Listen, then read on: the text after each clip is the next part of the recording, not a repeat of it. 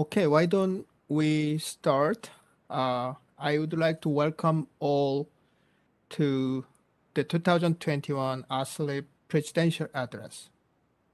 My name is Jung-Min Lee, Professor of Economics at Seoul National University, Korea.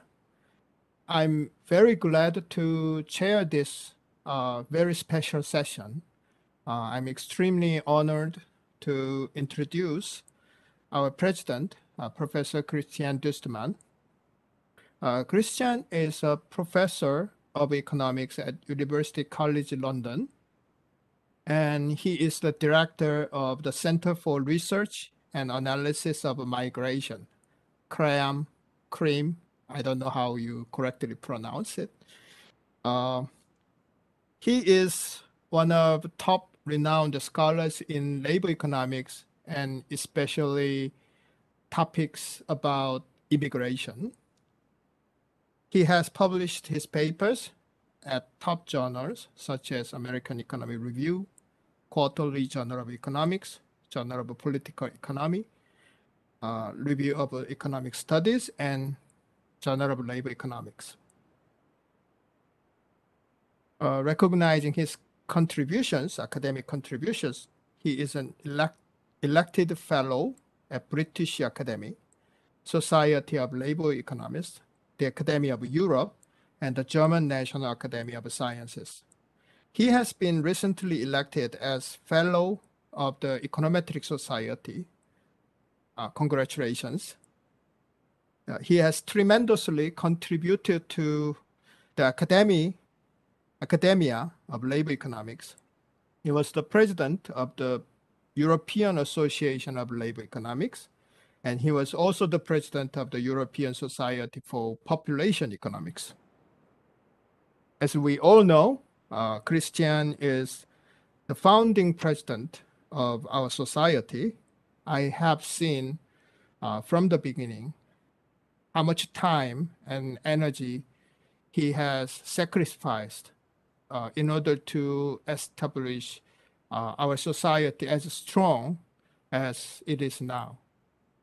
I have no doubt without his help, our society, this wonderful society, couldn't even exist. So without further ado, I would like to introduce AASLE founding president, Professor Christian Dustmann. The floor is yours, Christian. Thank you very much, Jung-Min. Well, I am not anymore the president. The new president of the society is Jung-Min. And congratulations, Jung-Min. Jung-Min has been, with us from the very start. And I could also say that his contributions to the society have been tremendous. I remember when we needed a venue for the second meeting, and the venue we had in mind couldn't be realized. Jung-Min immediately came forward and suggested Seoul as an alternative, and we had a wonderful conference in Seoul. So I'm sure that Jung-Min will bring the society to new heights during his presidency, and I'm extremely pleased that he is taking over. So let me come straight to my talk. I will change to my PowerPoint, and I hope everybody can see that. I would like to talk about, well, I just realized I only have 45 minutes instead of 60 minutes, which I designed the talk for. So I will be a little bit fast on particular slides. I would like to talk about something which many of you may have worked on, the impact of immigration on regions and workers. And before I continue, let me first acknowledge that this is joint work with Sebastian Otten, Uta Schönberg, and Jan Struler. Now, a key question in the public debate on immigration is, how does immigration affect the welfare of residents in the receiving country? And as labor economists, we usually think about immigration as a labor supply shock. The literature, which is now vast, has investigated this shock on among others, wages and employment. And wages and employment will be the two outcomes I will focus on in this particular talk, but much of what I will try to say today will apply to other outcomes as well. What we do in this paper is to show that the effects of immigration on these outcomes, again, we will focus on wages and employment, as they are identified in much of the literature, may measure often different parameters than those that are stated, and that actually matters quite dramatically for the way we interpret our estimates. Let me give you some motivation.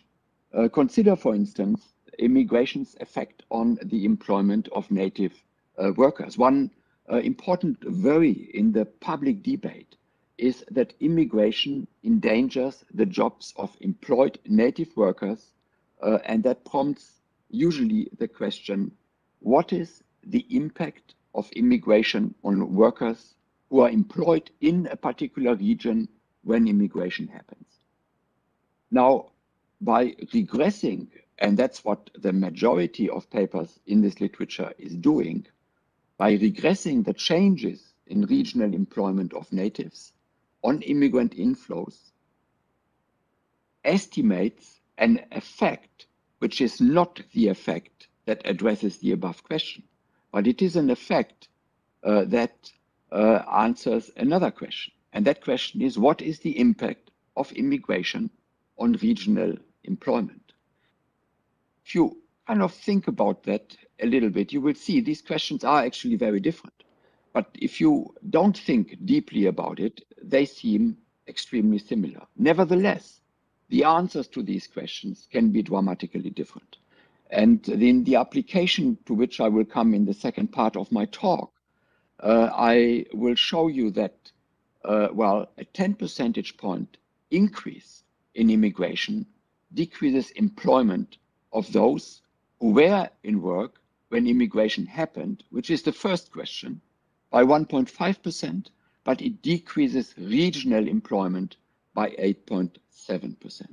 So dramatically different numbers for two questions which seem very similar and, at least in the public debate, are not properly distinguished.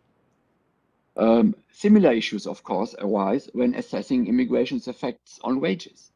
Wages are usually interpreted as a shift of the labor supply curve down the labor demand curve, and we call that a price effect of immigration in this paper. Most papers, however, estimate the change in regional wages in response to an immigration shock. However, regional wages are a composite of the price effect, which is the shift of the labor supply curve down the labor demand curve on native wages, and a selection effect, which comes about through compositional changes that are induced by workers leaving and entering employment. And I will come back to that a little bit later, and it will become a little bit clearer. Now, what is the problem? Well, the problem is, like basically everything in applied economics, it's an identification problem. And the identification problem means that in cross-sectional data, we basically compare populations at two different points in time. Of course, the estimated effect of immigration on regional wages or employment may well be a parameter of interest, and it is, in many contexts, an important parameter of interest. However, it does not inform on whether regional wages of employed native workers decrease or whether regional wage responses are due to a change in the composition of native employment.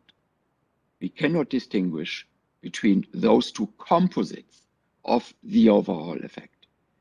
Now, repeated cross-sectional data, therefore, do not allow for the estimation of labor demand elasticities of the underlying demand-supply framework, which is the canonical model underlying much of the empirical research on the impact of migration, but they confound movements of the labor supply curve down the demand curve with compositional effects that are induced by worker movements.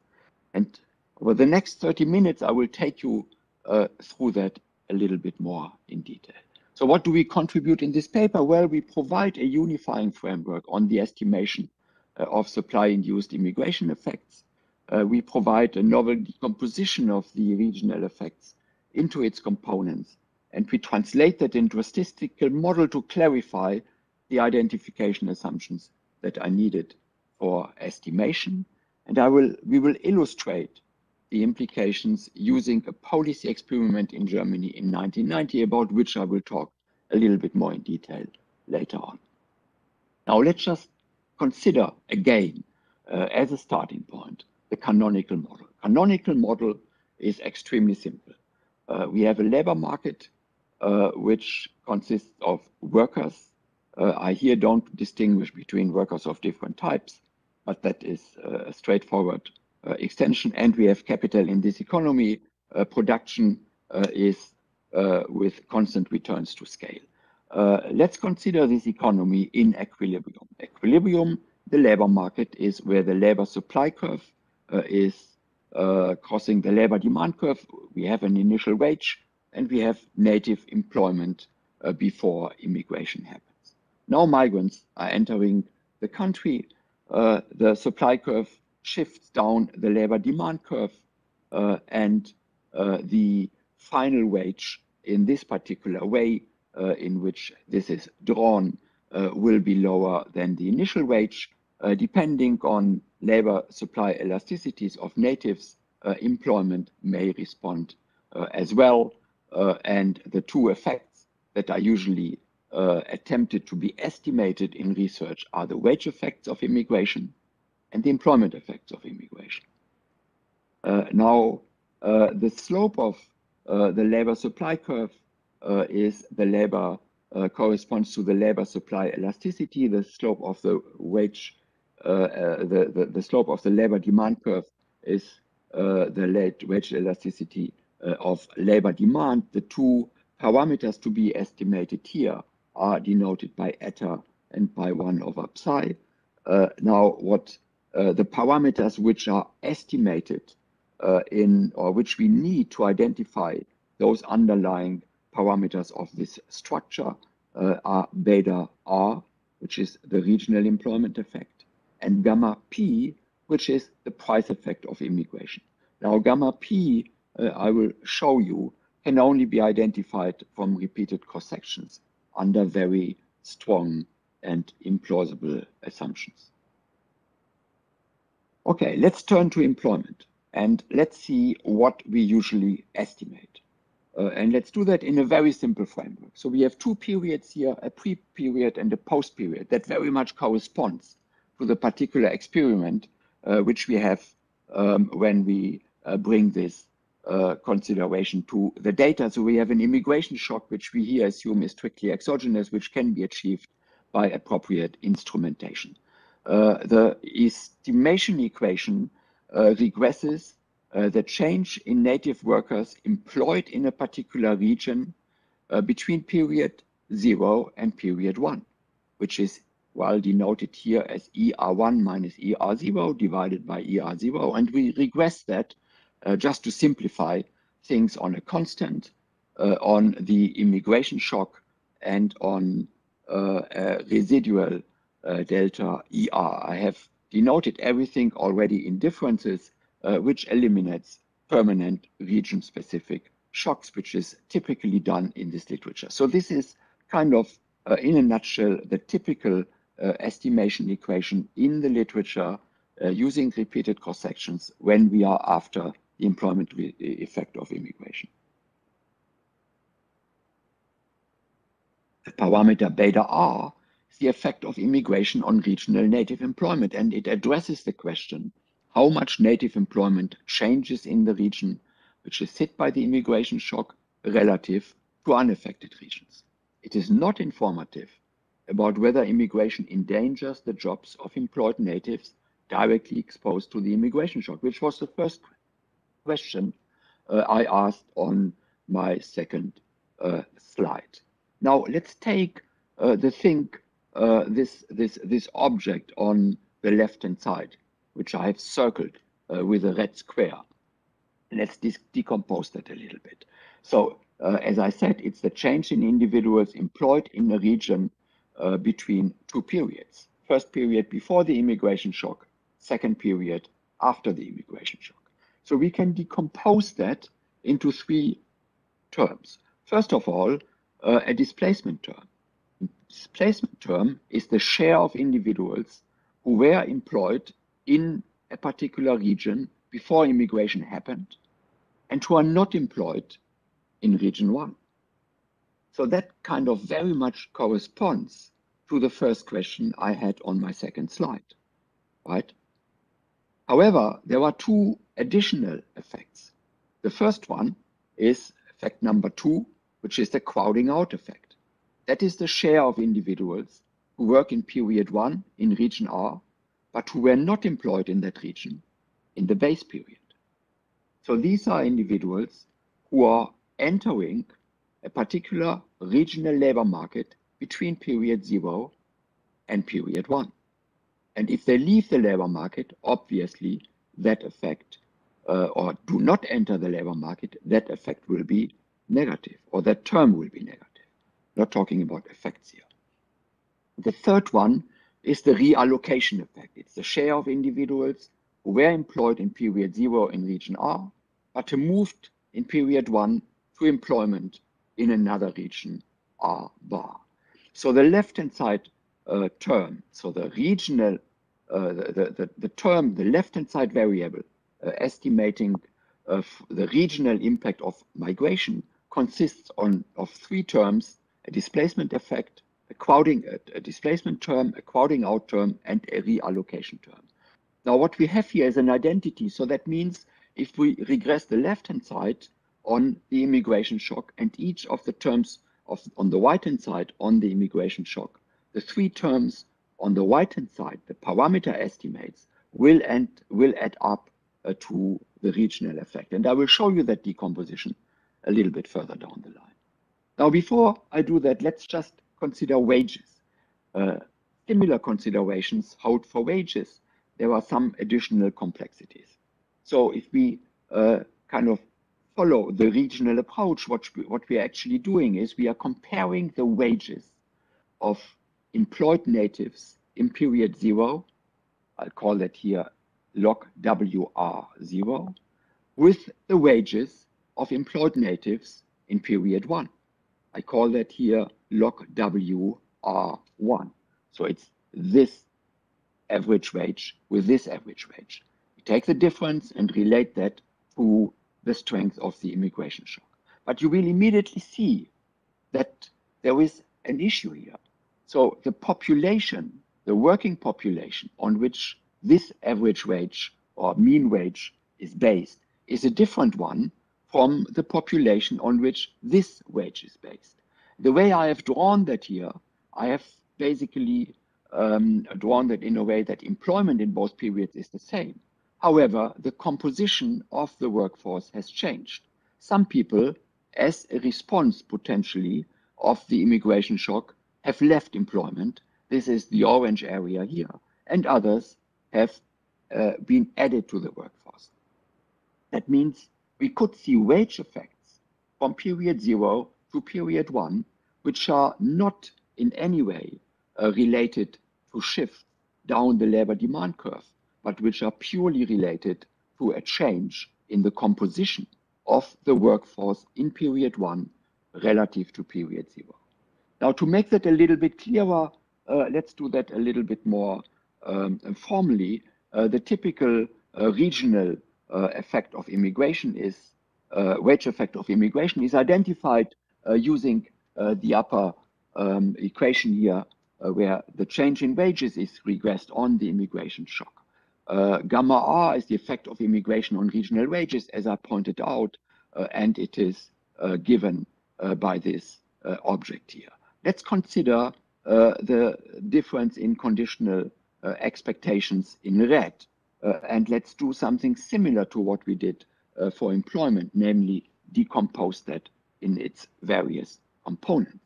Now, the first component then is the wage change of individuals who are employed in both periods. In the graph I've shown you before, that would have been the two blue areas in period 0 and in period 1. Now, the second and third terms are wage changes through compositional changes. The second term, wage changes through outflows, and the third term, wage changes through inflows. The first term, regressed, or the first term, the parameter, if we take the derivative of the first term with respect to the immigration shock, identifies what we call the price effect of immigration, which is the effect when moving down the labor supply curve, moving the labor supply curve down the labor demand curve under very mild assumptions. The second and third term in that respect are basically selection effects. Selection effects which affect the mean wage in the second period and which are induced by natives moving into the workforce in that region or moving out of the workforce. Now, if we want to understand the underlying structural parameters, what we need to obtain is an estimate of the price effect, which requires data which follows individuals over time. As I said, the regional effect, we call this parameter gamma R, and the individual price effect, we call the parameter gamma P, which can be obtained basically under very mild assumptions when we have longitudinal data. Now, let me talk about the empirical application. This is based on something which happened in Germany just after the fall of the Iron Curtain. Some of you may still remember that Germany, after the Second World War, was divided into two parts, very much like Korea is still today, the east part and the west part. The east part of the empire of the Soviet Union, the west part of the Western Hemisphere. Now, that changed in 1989 when Germany was reunited. And that was actually a very dramatic year. I remember that very well. There was a lot of hope, a lot of optimism around the world that everything will now change to the better. The Cold War was basically over. Well, countries which were hidden behind the Iron Curtain all of a sudden became part of a global economy and a global world. Among them, the Czech Republic, which bordered Germany, which bordered Germany, the eastern part of Germany, but also the western part of Germany.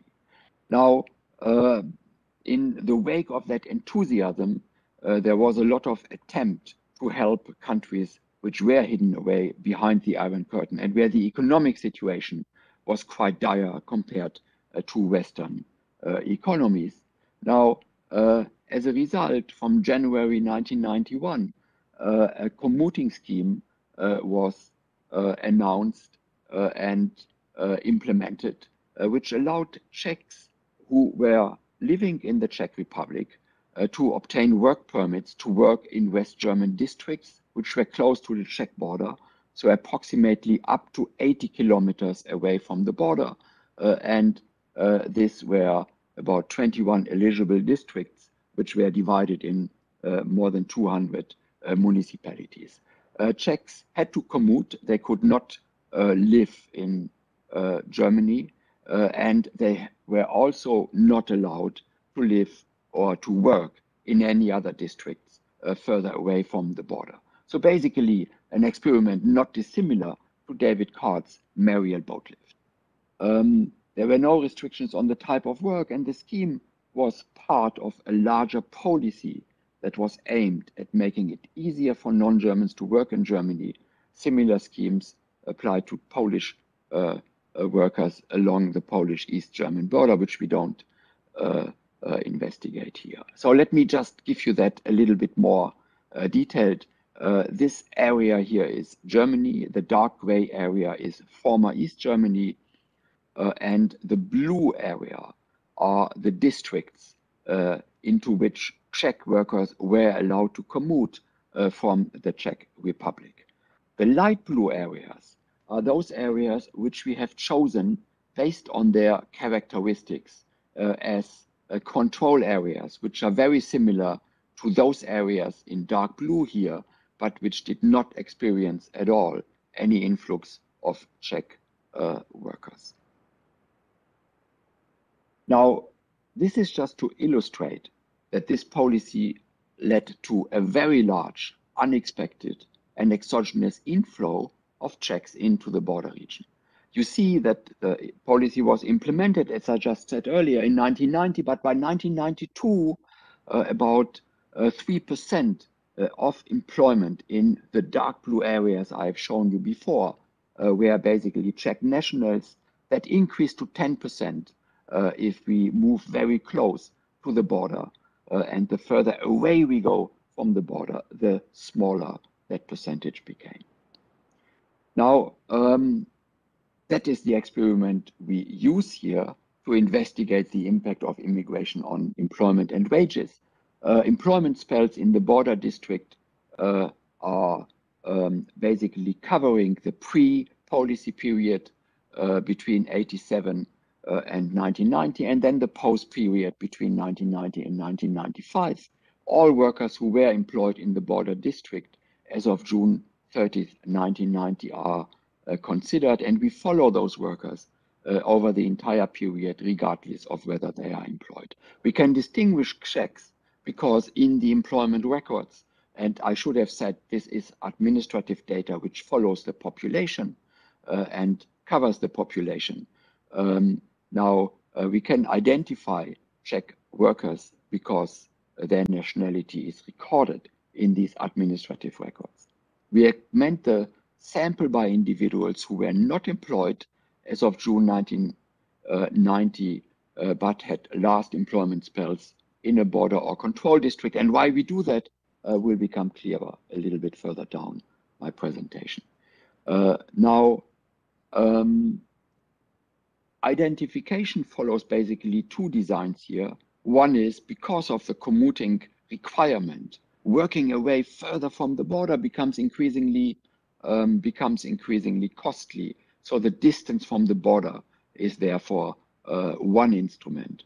The second one we use is basically we match inland control regions that did not experience an inflow of Czech workers. Again, that is similar to the Mariel Boatlift paper. So let's come straight to employment. Remember on the upper right side of my slide, I have basically the decomposition of the regional effect into its different components. And let's start with the regional effect. So we basically regress that term, the regional employment effect on the change, on the immigration shock between 1990 and 1992. Well, in the pre-period before 1990, you can see that's basically the placebo. You can see nothing really happens.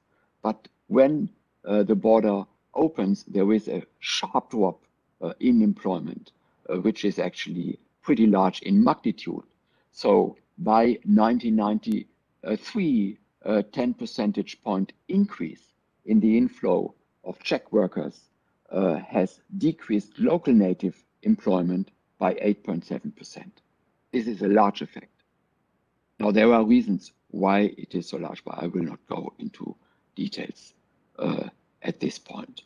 Well, now let's ask the different question. What happens to workers who have been employed when the immigration shock happened? So this is the displacement effect, which very often is what people have in mind when they think about employment effects of immigration. And that effect is actually very small. A 10 percentage point increase in the inflow of Czech workers between 1990 and 1992 decreases employment probabilities of natives employed in the area by just 1.5%, and that effect is not even statistically significant anymore in 1995, when it is actually close to zero. So a very large difference between those two employment effects, which address very different questions. Now that was already on my second slide. Let's try to find out what's the reason for that. So why are these effects so different? Well, the main reason lies in the crowding out effect. And that is the green line here. The green line basically measures non-inflows into a particular region as a result of immigration from either other regions or from non-employment. So that's very important. Non-happening inflows into those regions explain the difference between the regional effect and the displacement effect.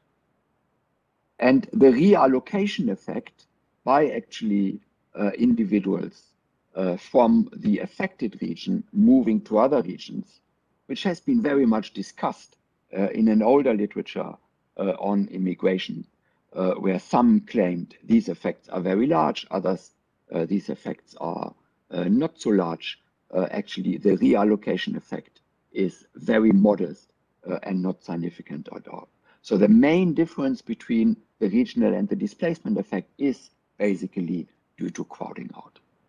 Now we can do that in terms of tables to decompose that a little bit more. Here again, we have the regional effect and the displacement effect. The crowding out effect, which explains the majority of difference between column 1 and column 2. Well, there is no limit how much we can now or further decompose these different effects, and we learn a lot about the dynamics of migration by actually doing that. The outflow or the displacement effect can be further decomposed into individuals being employed in the same region or in other regions. So displacement is basically mainly reducing employment in the same region, not so much outflows into other regions. The crowding out effect, on the other hand, is mainly driven by inflows from non-employment to 2/3 and to 1/3 by not happening inflows from employment in other regions. And that effect can then be further decomposed into regions, into inflows from non-employment from other regions, from the same region, and from entry. Now, I need to move on, but details are given in our paper. Let's kind of come to wages. So let's start again with the regional wage effect. And you see that in this graph, again, the placebo, this kind of an event type histogram here, the diagram here, the placebo again suggests nothing happens in the pre-period, but very little happens in the post-period as well. So this is what you would obtain if you would use the regional approach to estimate the wage effect. So the regional wage effect is small and insignificant. Now, let's see what happens if we kind of decompose that further and we estimate the price effect. The price effect is the blue line. And the price effect is actually, well, kicking in straight after the policy has been implemented. And it is larger and significant. A 10 percentage point increase in immigration reduces wages of incumbent workers by 1.5%, which has an implied wage elasticity of labor demand of 1.47. Now, this effect is very modest. If we put that in conjunction with the overall wage increase over that period, which has been very dramatic. So over 3-4 years, wages increased in real terms by close to 20%. This was a period when wages were still increasing, very different from what we experience today. So the wage effect, the price effect being significant, relatively small in magnitude, and the modest wage response is actually explained by the relatively large native employment elasticity. So employment reduction always leads to a reduction in the wage effect, because basically if natives leave the labor market, the local labor market, then wages will come less under pressure. So what explains the difference between these two effects? Well, again, it is a composition effect, and the composition effect in this case is positive. Remember, this was basically the two areas which I have shown you in the initial graph. We show in the paper that changes in composition actually improve wages in the region, and that is mainly driven by positive selection of inflows. Positive selection of inflows, which overcompensates negative selection of outflows. To show you that a little bit more in detail, again, 1993 versus 1990, we can decompose that a little bit further. The regional wage effect is basically null. The price effect is larger. The composition effect is the main explanatory part, which explains the difference between the regional wage effect and the price effect.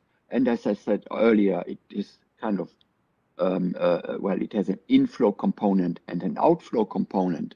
The outflow component is smaller than the inflow component, and the inflow component is leading to an increase in regional wages because inflows are positively selected.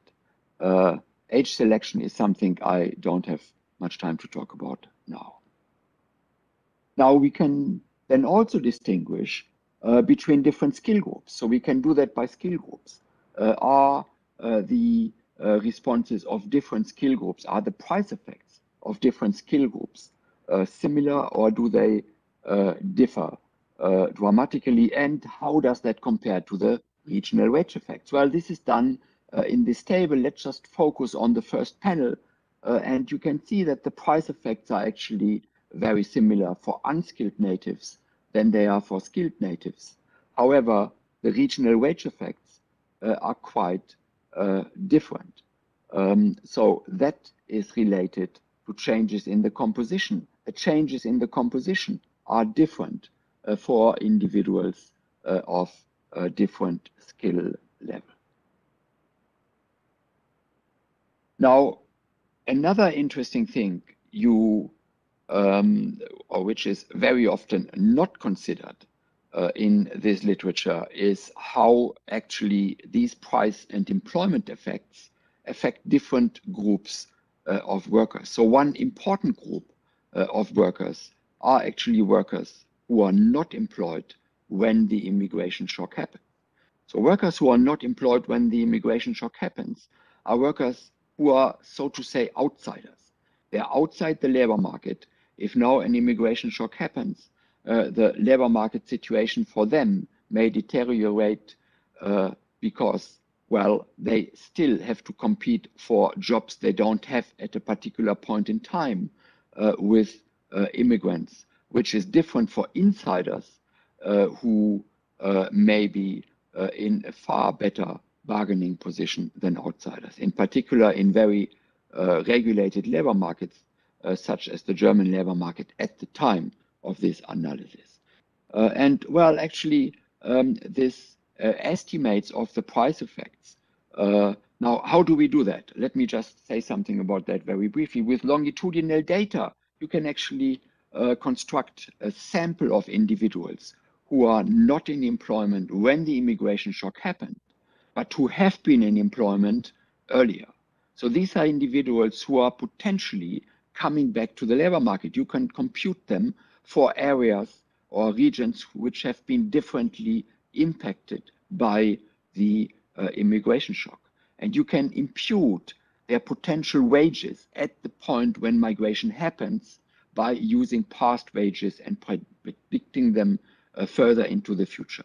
So you can basically draw the difference between the wages these individuals, if they then enter the labor market, into affected areas by migration and non-affected areas, compared to those wages which they would get had basically their wage profile followed the wage profile we would have predicted based on their historical wages.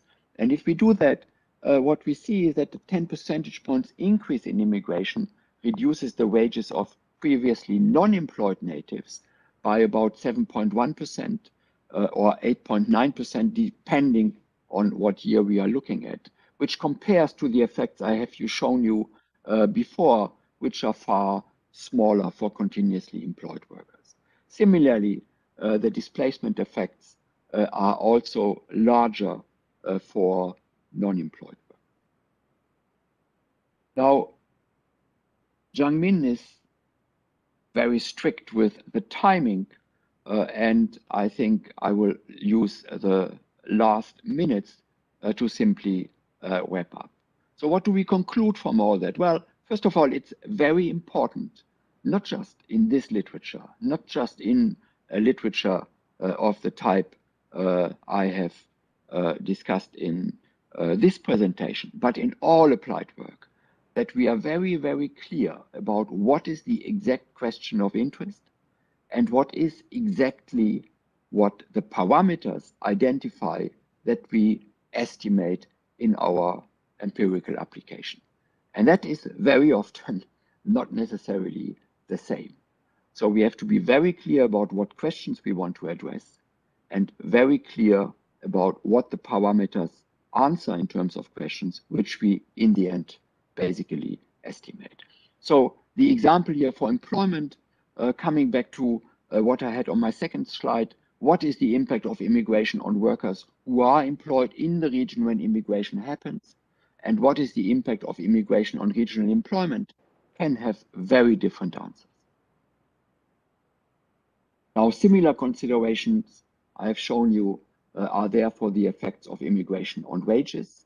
The regional effect of immigration identifies the price effect that follows from the canonical model only under very strong assumptions. Longitudinal data, on the other hand, allow identification under that effect, of that effect under far less restrictive assumptions. I haven't talked much about that because I didn't have much time, but I have shown you the difference between those two effects. You can kind of translate those insights to other literatures which use repeated cross-sectional data to identify regional effects. Now, you can ask similar questions for other outcomes in the economics of migration, and you will again see that there may be real identification problems in answering very particular questions you may be interested in if only repeated cross-sectional data is available. Okay, I think I stop here. I hope you are all still there, because the only thing I am seeing here is myself and the slides, and I have no idea what else is going on. Thank you very much. Thank you very much. We are all here. Okay, excellent. Yeah, excellent talk. I found a lot. So we are still waiting for questions. In the meantime, then I'm going to ask some questions. So first of all, labor demand. After you open the border to check, was there any change in labor demand, do you think? For example, I can imagine, for example, like a new Czech restaurants are open. They see some business opportunities there. Do you consider that in your estimation, or? Yeah, I think that's an excellent point, and it's also relating to something I didn't have much time to talk about. So when you think about the diagram I showed you a little bit earlier, this is a diagram where you just focus on the labor market. You assume in that diagram that labor demand is basically not shifting because of demand shifts in consumed goods, However, the typical situation we have is that immigrants immigrate into a particular area and they want to eat what they are used to. And they also need to live somewhere, and they also need to drink something, and they also need hospitality, etc., etc. So they increase demand in those areas, which is something hardly ever considered in the literature. There are some macro papers who look at that.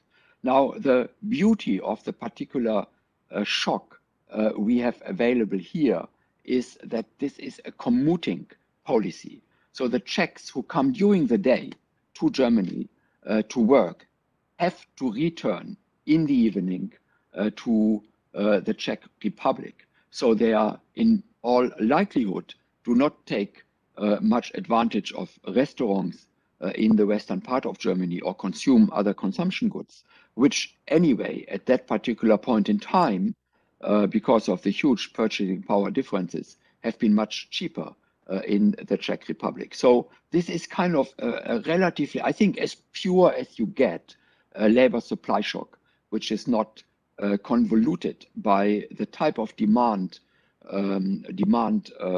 considerations which we usually have when we look at immigration shocks and that you just mentioned. Okay. Ming Hai Zhou asked a question.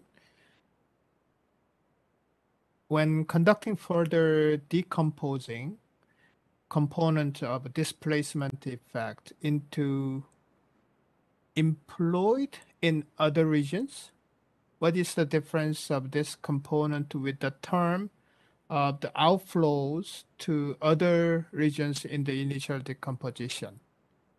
Can you look at that question? Yes. It's quite complicated. It's a complicated question. I think this question is a little bit more complicated than what I was trying to say in my talk, but I'm trying to answer it nevertheless. I think one remarkable insight we got by doing this work is how important inflows are. Of course, employment always is a huge turnover in employment from period to period, which we often don't actually realize. But how important inflows are for explaining the regional effect of immigration. As I shown you a little bit earlier in the tables, the regional effect has been quite dramatic. However, this is not because workers who are in employment are losing their jobs, which is the way we think about immigration shocks on employment usually.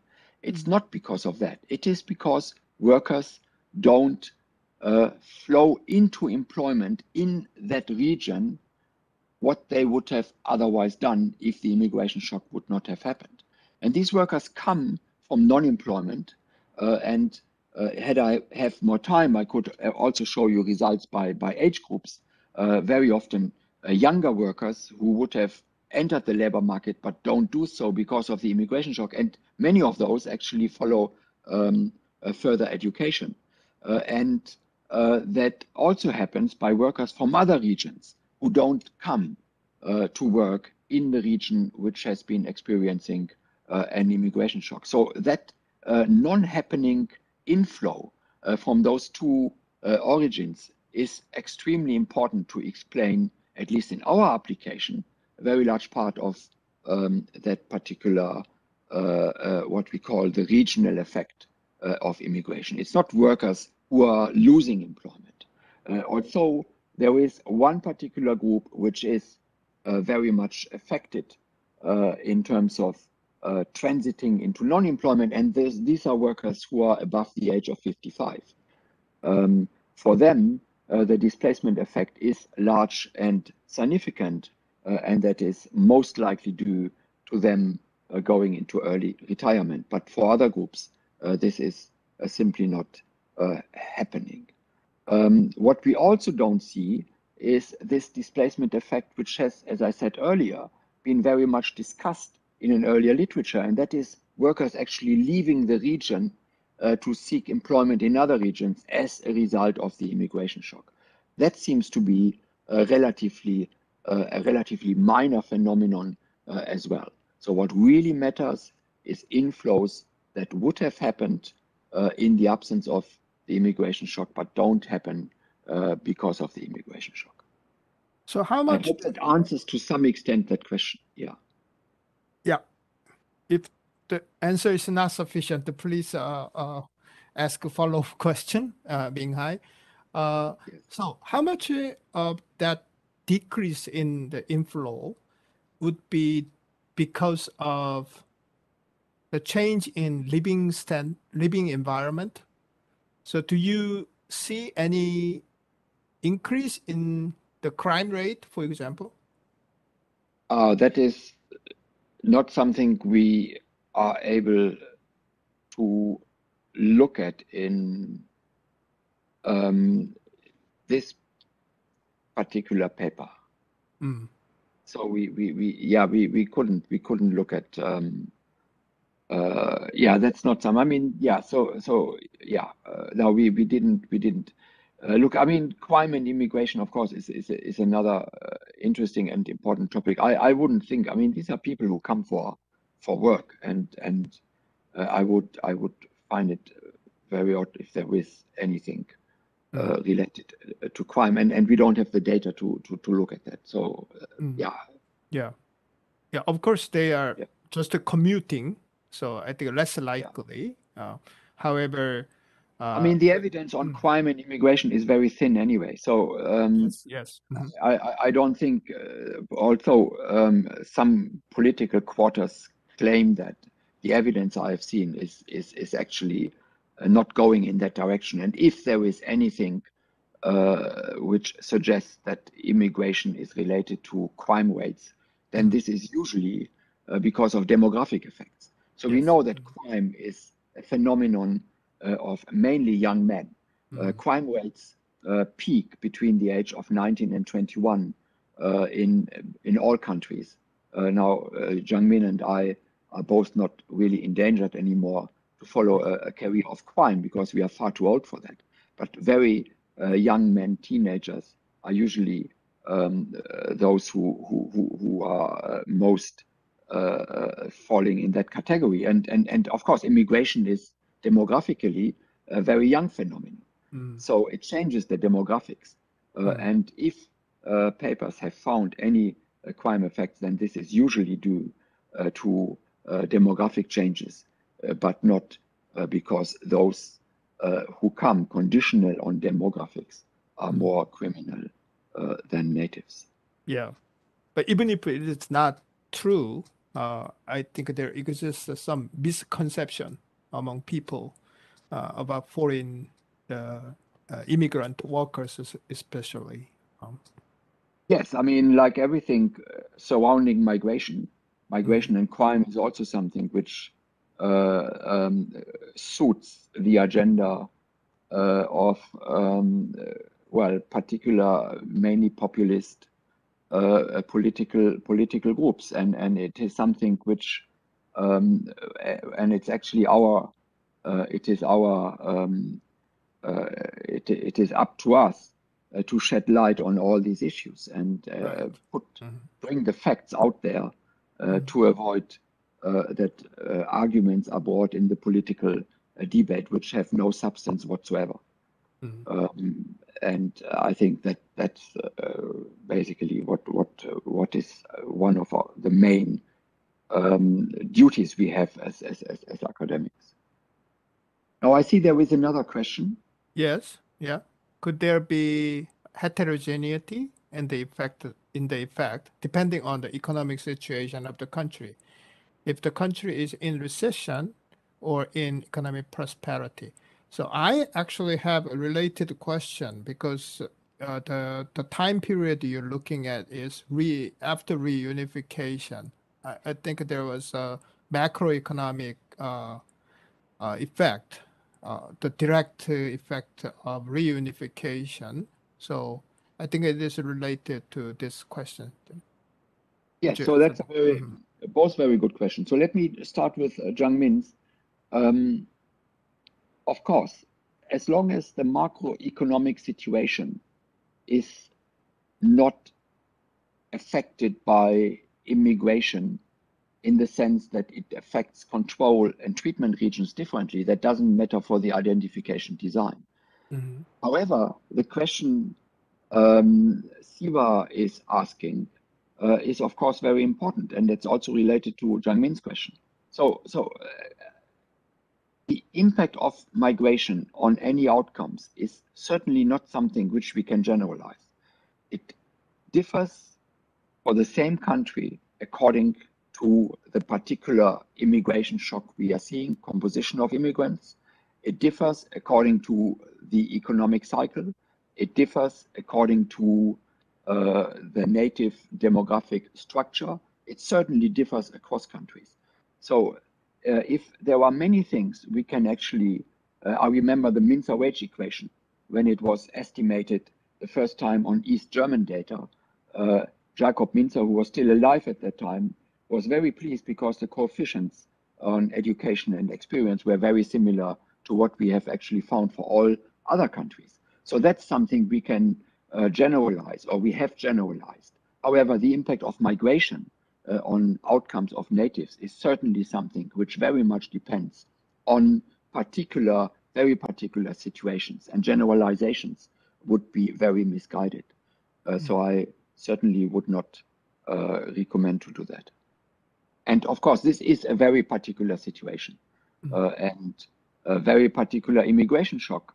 And well, this doesn't speak to migration from the Philippines to Korea, or migration from India to Singapore, or whatever. So there we need analysis which looks into detail and investigates that more in detail. But it's a very nice experiment to clarify some of the more substantive questions we are asking in this paper.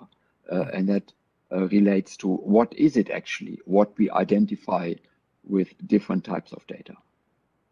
Okay, Pramod asked a question. Although it may not be directly related to this particular research, are new firms coming to this area to take advantage of these groups of workers?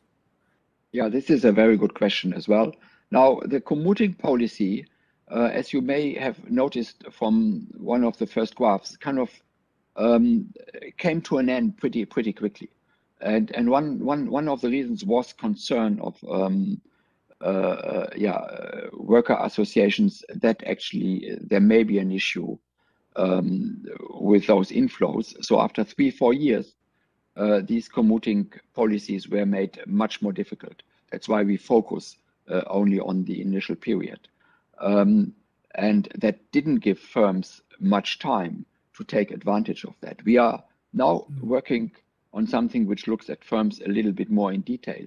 But more generally, this policy was relatively short-term, probably also expected by firms not to continue for a very long time. And if we look at the structure of industries, structure of firms, we haven't seen in the data large changes as a response to this immigration shock. But that doesn't mean that that doesn't happen for other immigration situations. We do know that industry structure is responding to immigration. There are papers which show that. We also know that technology implementation is responding to the availability of whatever type of labor may be accessible. So clearly, not in this case, not in the data we have, but certainly something important in other migration situations. Mm-hmm. Yeah, I think I totally agree that we cannot generalize our particular findings, but accumulating more and more evidence from particular cases, I think we are gaining more general insights about this issue. And this paper is, in that sense, I think very helpful for the making the policies in the future about immigration. So thank you, Christian.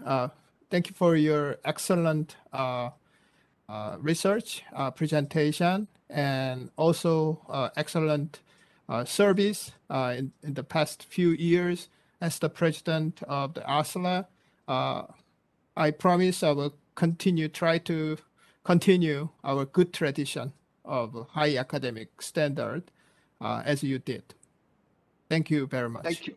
Thank you, Jung-Min, and thanks everybody for supporting the society. So I'm sure this will be, well, I think in a short time, it will be probably the largest society for labor economics, given the amazing potential of growth in the Asian, Australasian region. And I'm looking forward to many more conferences, hopefully face-to-face, and many more innovations this society will bring about. Thanks a lot. Sure. Thank you very much. Okay, so this is the end of the session, presidential address. Thank you very much for everybody. Thank you, Christian. Thanks, Jung-Min. See you. Bye-bye. All right.